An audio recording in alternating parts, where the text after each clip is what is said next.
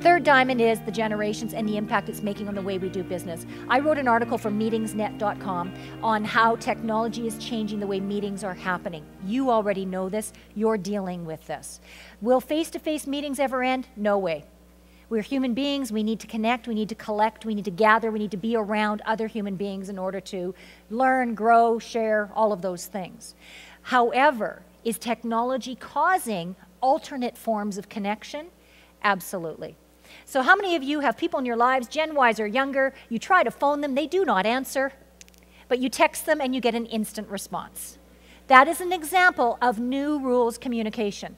So you can be somebody who says, well, that sucks. I don't like that I have to text my daughter to get in touch with her.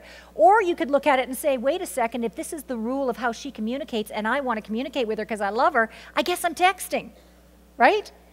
But if you apply that to the workspace, it's like if I have a Gen Y working for me and their way of communicating with me is to text me at midnight, I need to have little boundaries around my texting.